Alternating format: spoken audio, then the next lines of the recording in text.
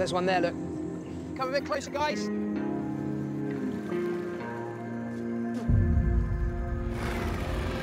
Back.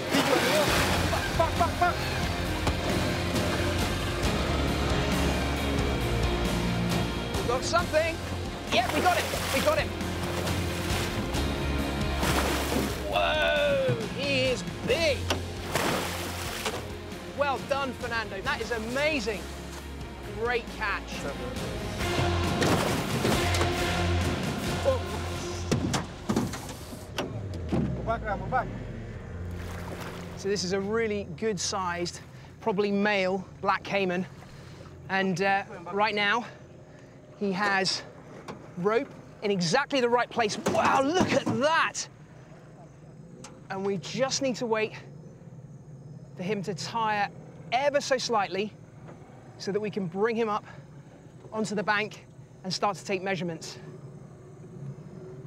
Now, this may all look pretty brutal, but they are incredibly robust animals, and it's essential for both his safety and ours that he just loses a little bit of this fight and aggression because, oh, wow. Right now, all he wants to do is bite a hole in the boat, and I'm not surprised. Ah! Wow, he is a monster. Next, we deal with his main weapon, those formidable teeth. One of the most extraordinary things about crocodilians is that they have huge, heavy jaws, very bony, and with massive muscles that drive them shut all around here. But the muscles that open the jaw are comparatively tiny, so much so that you can hold their jaws shut with just a couple of wraps of simple electrical tape. Even a massive black caiman like this, he put up quite a fight. Yeah, man, it's a nice catch. Whoa, he is heavy. Taping his jaw keeps him still, so we're able to handle him safely. So we're going to start the measurements in the head. 58. So it's usually that measurement there, about 7 times that is the total length of the crocodile. That would mean he would be about 3.5, maybe even nearly 4 meters long. I think it's about 12 feet. Yeah? That's big. He's twice as long as I am tall. It's a real privilege to be up close to this perfectly adapted predator, an animal that's hardly changed in over 200 million years and is the ultimate stealth hunter. Probably the most perfect thing about crocodiles is the fact that all of the senses are located on top of the head.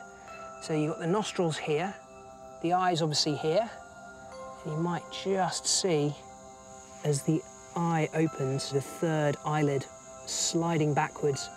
That can be used almost like a pair of goggles to protect the eye underwater. And then the last thing are the ears, which are here.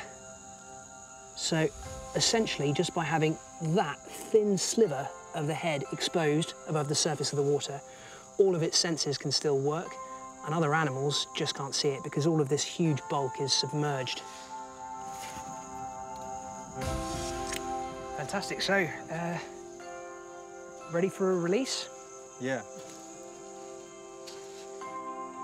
I think this is one of the most magnificent creatures you could ever see.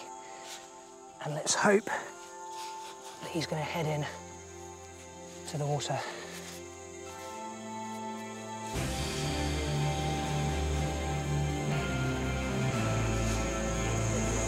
I know, I'm watching. He's not in any rush and needs a bit of gentle coaxing. Wow, got a clout from the tail there. And in he goes. What a magnificent sight. You can see how this animal can just go from being totally still to explosive in a millisecond. That really is the secret to their success. Amazing. God dear, he nearly belted me into the water.